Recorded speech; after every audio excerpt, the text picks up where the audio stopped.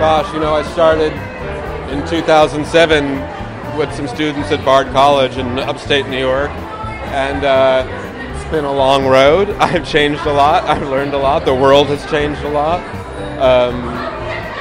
3 or 4, I think 4 U.S. presidents,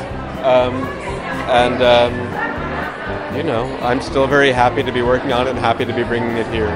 We were just saying the other day, I think it's amazing how Daniel can still create, even though he knows his piece like the back of his hand. He's just such a visionary, and we're all so lucky to get to work with him. Daniel is someone who breaks boundaries in the most fantastic way, and for me, my personal taste in the theatre, he remains one of my icons, actually. We did this at the Young Vic before, and even this production feels very different to that one. It's the same.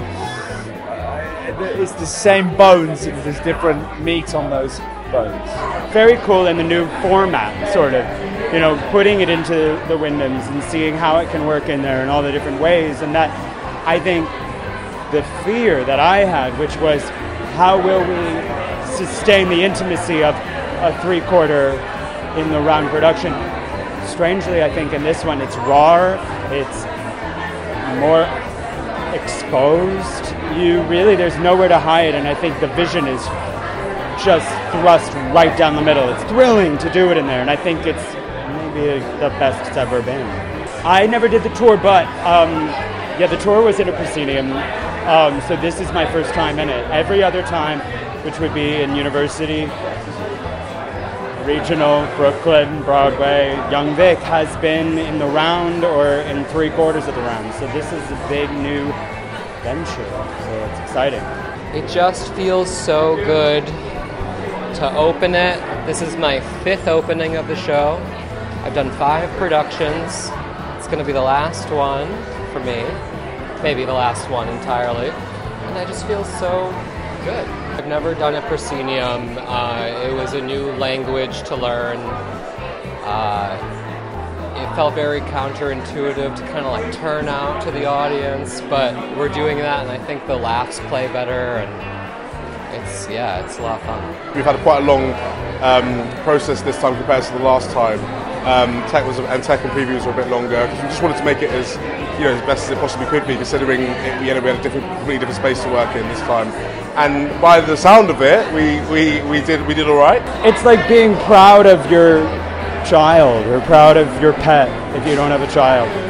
You think, look at this thing that I've made, that I am a part of, and it's gone out into the world, and people have seen it for what it is and seen it as something exciting and bold and thrilling and fun and vast. And to see that embraced, it's so freaking great.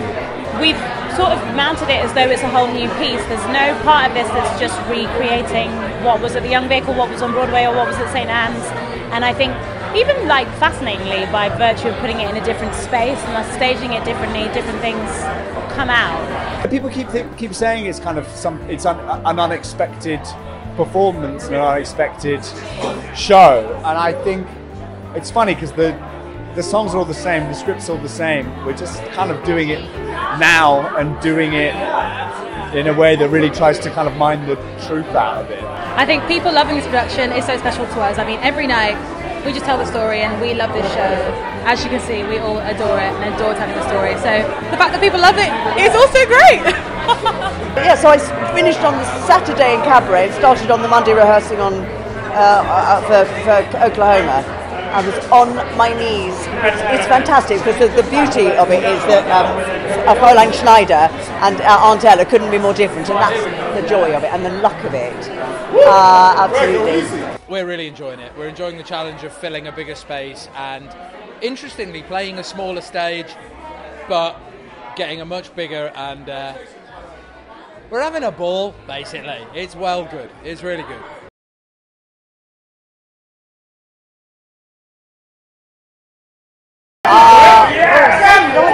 Please, I'm trying to talk to this nice gentleman.